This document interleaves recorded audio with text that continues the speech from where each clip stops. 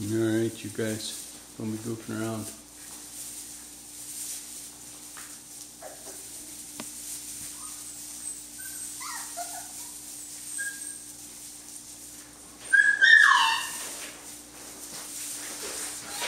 You guys better come by me. I'm talking to you guys. I'm talking to you guys. I'm talking to you guys right here. Get up on me. Right.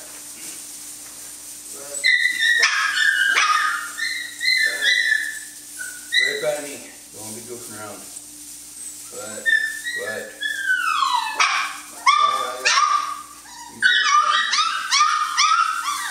You'll get up by me here.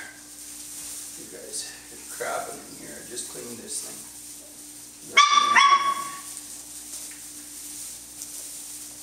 What are you guys doing anyway? Hey? What are you guys doing anyway?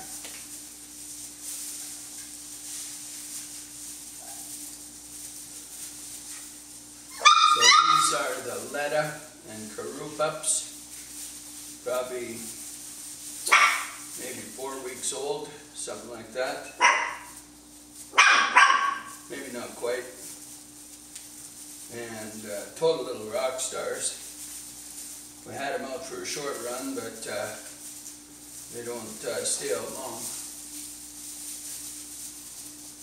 Tough on them out there. So I thought, well, we'll do a little video. There's 3 males and 3 females. That's good. You're a good boy. Probably female. So this is a very good lineage of dogs, and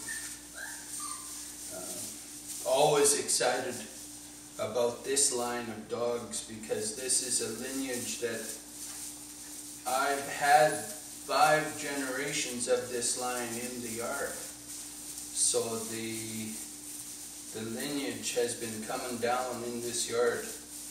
This is the 5th. It's pretty cool to be able to sit here and watch them. And all the traits are identical to many, many years ago. The dogs are identical. The behaviors are identical. And it's a fascinating thing. What you'll witness is all the instinctive skill that's deep within the dog. Like, look at this guy. I mean, this is it's just so profound, right? So this is an instinctive trait that the old breeders had been watching for centuries. And they knew that if they got out in the wild working with their dog, they needed the dogs that would focus and pay attention. Because you could lose a dog. The dog could lose you. And they wanted dogs that would focus on the handler. Now, it's more than just the handler. Because lots of times you'll send the dog with the kid. So, for example, when I was a little guy, I would go to the mill. I would go to the logging camps, you know, if we were out in the bush that weekend. Then I would go to the bush, and my dad would always put the dog, the Elkhound, with me, and then I could wander around that bush all day. I had my little 22. I'd come back when I got hungry. We'd have lunch. I'm not out of your sight, you know. I can hear where they are, but wandering around the forest. And I was like 10 years old, but the dog was always knew exactly where I was. And it was a genetic like this, you see. The dog was instinctively geared to focus on the handler. This is, I haven't trained these guys, nothing. I mean, this behavior to focus on me is just coming right out of them. And so the old boys years ago, centuries ago, they knew that instinctive skill was Very, very desirable trait, and for thousands of years, many families of breeders have worked on that. Look at the tails on these guys. They're so happy to be here.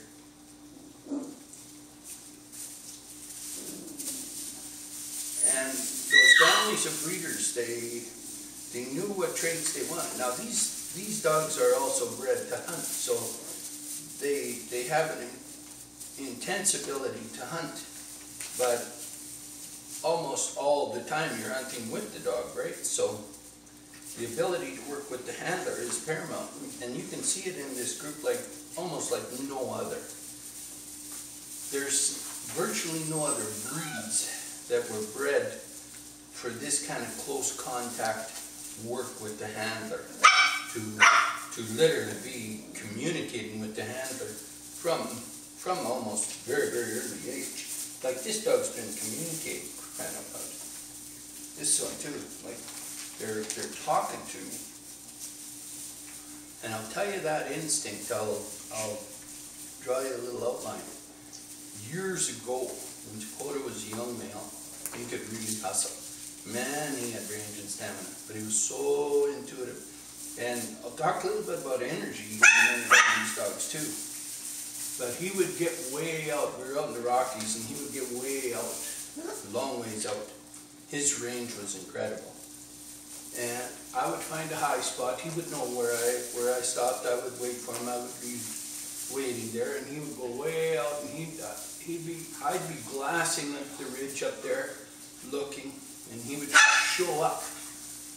And I don't know what energy he had from me, but he knew, okay, now I'm looking. And he would flash his ears and wag his tail then, and he'd wait for a sign. Way out, I had to use binoculars.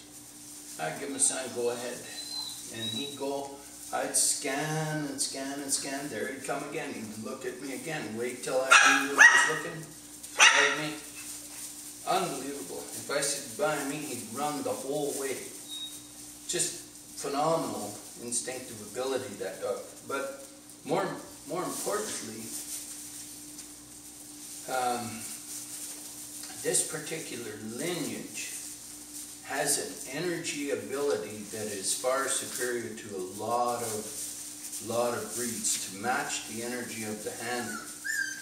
And I mean, you can literally start to move these guys, do what you want with these guys, literally with just energy, just drawing them over. It's fascinating.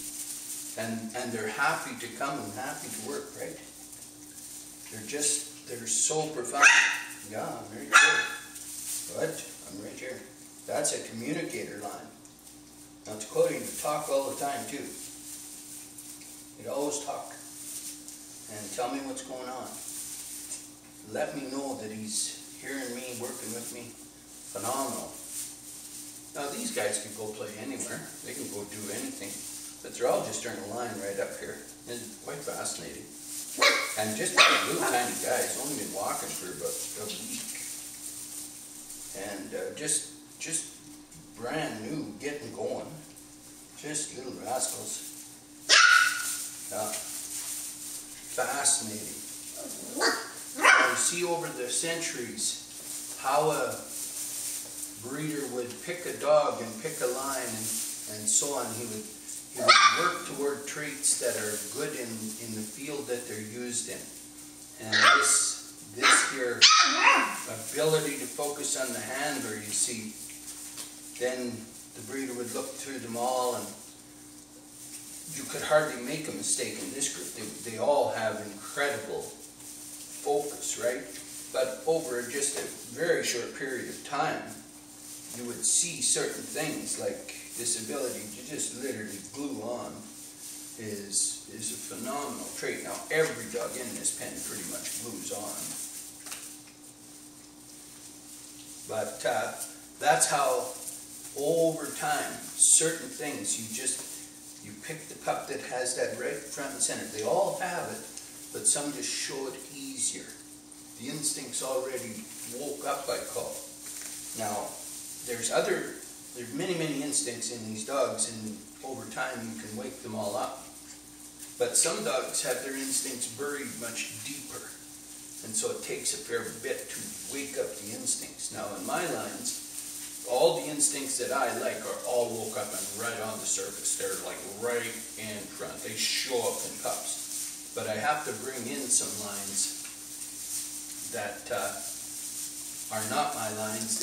I know they have the instincts in them through research, but I have to wake those instincts up. But there's an unknown thing that most don't know, is that the minute you breed that dog that has the instincts that are dull to a dog that's got them right on the surface, boom, they're almost all right on the surface, very, very fast. And if you breed a pup from that dog with the ones that have them right on the surface, wow, they're all right there. So as long as the essence of the instinct is in that first dog, you can get them out. Now, the trick with the declining genetics is that some instincts are gone in some lines. It takes 10 generations for an instinct to disappear. It takes hundreds of years to put it in. And once it's gone, it's very hard to get back in. Now, other instincts take forever to get out. Like the bite instinct out of a dog that's bred to fight. That takes forever to get out, and literally you don't get it out. Those types of things. You could breed a group of rat dogs for 55 years and never show them a rat, and you would never get that rat kill instinct out. They would come out and kill rats that day. They would all just, you could take this litter of pups, raise them up if they were all rat dogs, little terriers, and you know those Jack Russells. You could take a litter of Jack Russells that hadn't hunted a rat in 55 years in the history of that set of Jack Russells, throw the whole litter in when they were old enough, and the whole litter would kill rats that minute as soon as they saw a rat go. And they'd know exactly what they're doing. So some instinctive traits take a long time to get out. Others go out fast. Handler focus can go out quickly. And that's why you hear the stories of stubborn Elkhounds. Elkhound was never stubborn. When have you ever seen a stubborn Elkhound in my yard? Never. It's non-existent. So stubborn is simply the handler focused lines have been bred down, like just the breeder missed it. Didn't focus on it, wanted to look at something else. Focused on something else. Now, genetic diversity has to be front and center when a breeding program is selected. And so that does give breeders that are focusing on handler focused something, you know, they got to look a little bit, because not many people talk about handler focus these days because it's not one of the key things. Lots of breeds, different breeds, they focus primarily on the style, the movement, the gait, the look, all of those things, and they want it to be exactly as it should be when it's working. Like show dogs, the whole goal of the show and their breed standard is to match that to what a working dog is. And then hope to God this dog is this dog without working the dog. That's what they try to do. And so that's why here, for example, I don't show. And so I never have to worry about competing with those people that show. That's a good industry for them. There was a reason for the show years ago. Now it's not the same reason. The show was initially set up so they could study genetics and provide good genetics and so on. But on the other side of the coin, lots of the old breeders thought the reason of the show was to learn how to breed.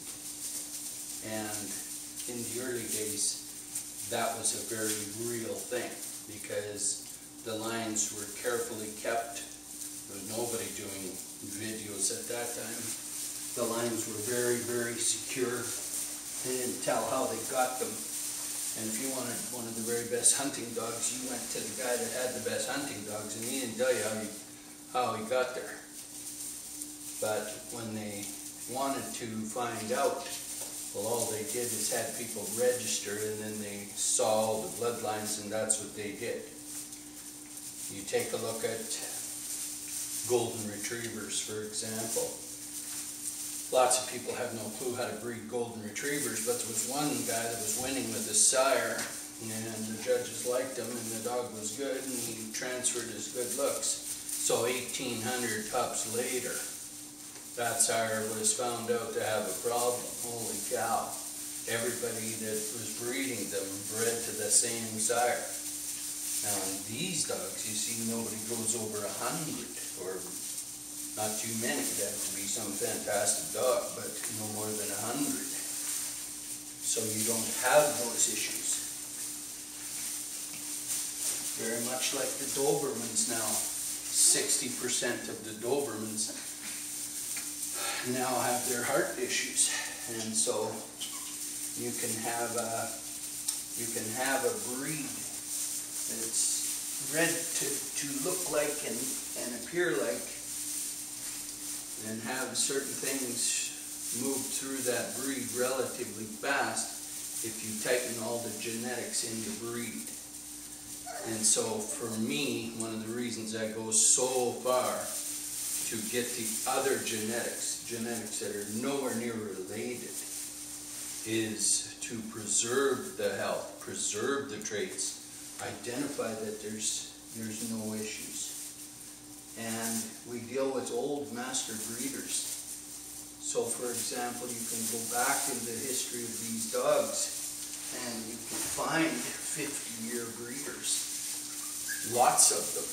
And it's kind of cool because those breeders have good history. You can track the pups, you can track the health, you can understand the quality of the dog, you can see the quality of the dog. And 50-year breeders, in many cases, will have placed four, maybe 5 dogs with one family. And those families would have stayed in touch. And so it's a very cool thing. Lots of my people are coming for 2nd and 3rd dogs. And so it's very easy for me to get to see the old dogs, watch the old dogs. I get pictures all the time, videos all the time, updates all the time. And it's very cool. Have you ever seen a group of pups so focused? Hey, just such a good set of dogs. These are truly amazing. Truly amazing. This is the best lineage in the world, in my opinion. These dogs are so good. My God. Yeah. These are full hunt lines, full hike lines, personal protection dogs. These are, you can walk through any territory. Yeah. The great-grandmother of this set, I don't know how many bears we sat and watched walk around us, and she just sat and watched them, right? Waited for me to tell her, like, she would like to go and treat them, but I would say, just hang on, just wait. And she would just watch them. Like, she would tell me they were there long before I knew. And she'd be all set there, whining, wanting to go. And so just hang on, just keep an eye on these guys. So these guys will know everybody that's coming your way.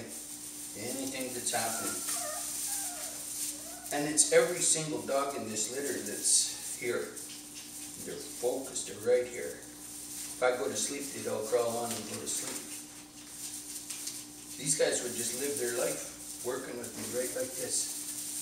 It's so nice to train the dog like this. Now the beauty of training a genetic capability, an instinctive trait that's placed in the gene, then it's like all you gotta do is just guide it a little tiny bit, because it's geared to do exactly what you want, right? So it's not like you gotta go through a long drawn out process to get it to come and sit by you. I mean, it's just like, it does that. It's not like a long drawn out process to get it to follow you around the bush. It just does that. And pretty soon, these guys, they'll follow me, but in 2-3 weeks, they would be circling me on their own. I wouldn't even have to teach it. They would be going out, turning around, checking in on me. I don't have to teach it, I just gotta say good. Yeah, you guys are good. Every one of these dogs, making eye contact. Fascinating. So much, much easier to train. Now, it's just like a rat killer. You don't have to train a Jack Russell to kill the rat. He knows exactly how to do it. All you gotta do is put him where the rat is. Just take him over to the haystack, right along the barn. He'll kill every rat that comes out. Just move the hay bale, rattle around the bang instead. It's just, those things are just easy to do. That's like these guys. The instinct of skill here. You could almost, I mean, these guys are self-trainers. They're self-learning. But at least you guys are good. Oh my God, you guys are good. Talk about good set of guys. Holy cow. So yeah, phenomenal set of dogs. Phenomenal. Now the breeders that sat at the hunt camps and talked about the lineages to send here.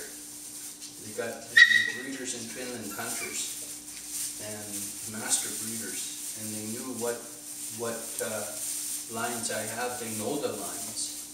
They know them Norway lines. And look at the job they've done. Unbelievable. To pick me the very best dog in the world to match with these lines I have here. And to send me the absolute best that they have is fascinating. You know, Karu was the only male out of that litter. And that's a renowned female, right? For them to part with that, wow. Oh my God. But they like what we're doing here. And we love what they're doing, right? And so they're going to take another litter out of that female, which is the nice thing. And now they know this genetic is cemented in and solid in another spot. I mean, in an absolute worst case scenario, there's a whole new set of this genetic again. It's like an island of genetics, and very pure. It's very good genetics. Yeah, very, very good. You guys come up front here. Come on. You're just sleeping right behind me here. Come on up in front here. Come on. Alright, you guys just come up here. Yeah, that's a good set of dogs. I doubt there's a better set right at the current time anywhere in the world. I'd have to call BS on that. If somebody said there was, there would be some serious set of dogs if there was. Yeah, it's pretty cool.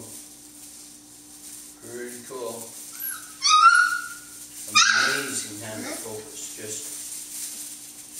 And I've seen handler focus so crazy that, but this is wild. No doubt about it. Every single dog. Yeah. Alright, you guys. Pretty good video. But you guys are good. You better come by me. Right here.